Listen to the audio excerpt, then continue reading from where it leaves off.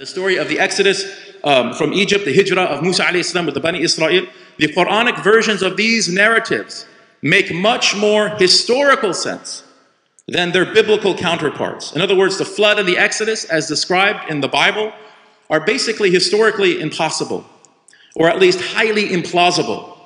Somehow, the Qur'an avoided many of the problematic historical claims of the biblical authors. And this is from the Dalail an-Nubuwah. This is one of the proofs of prophecy.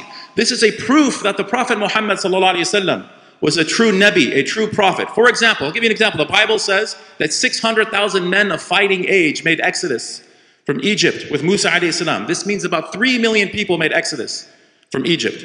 If we count the women, the children, the elderly, not to mention animals, 3 million people plus livestock. Historically, this is almost falsifiable. This would mean that basically a third of the entire population of Egypt made hijrah. This would have been noticed by other civilizations in that region, yet no one recorded it. 3 million people for 40 years would have left a major footprint in the Sinai desert. There is none.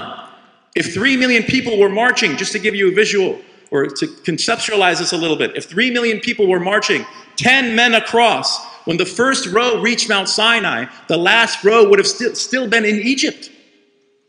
What does Allah subhanahu wa ta'ala say in the Qur'an? The Exodus is confirmed in its general sense in the Qur'an, but there are changes that Allah subhanahu wa ta'ala makes to the narrative that are extremely important and often overlooked by even scholars, let alone average readers. Allah subhanahu wa ta'ala says, وَأَوْحَيْنَا إِلَى مُوسَىٰ أَنْ أَسْرِ بِعِبَادِي إِنَّكُمْ مُتَّبَعُونَ. We revealed to Musa alayhi salam, journey under the cover of night with my servants. Indeed, you will be pursued. So they all left in one night. فَأَرْسَلَ فِرْعَوْنَ فِي الْمَدَائِنِ حَاشِرِينَ. And Pharaoh sent summoners to the cities. إِنَّ هَؤُلَاءِ لَشِرْذِمَةٌ قَلِيلُونَ. Saying these people are a small remnant. A small remnant, according to the Qur'an, a small group of believers in Allah and His Messenger Musa alayhi salam made hijrah, made the Exodus. How many Sahaba made hijrah from Mecca to Medina during the time of the Prophet sallallahu alaihi wasallam? It was a small group. The biblical version of the Exodus cannot be true historically, while the Quranic version is very plausible.